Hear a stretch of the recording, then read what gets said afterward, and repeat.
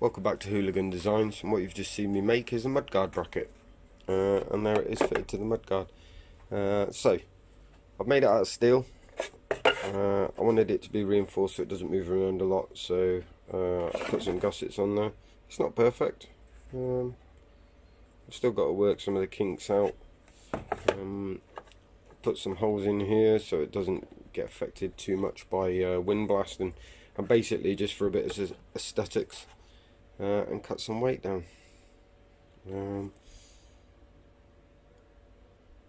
What it's enabled me to do is hide the horn up in the back there, so it's all tucked out the way.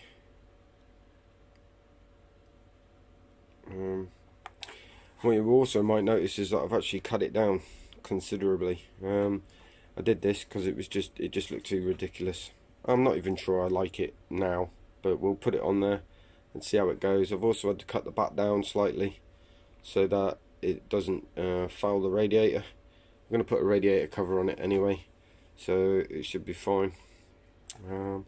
But yeah, so what we're going to do now is look to fit it to the bike.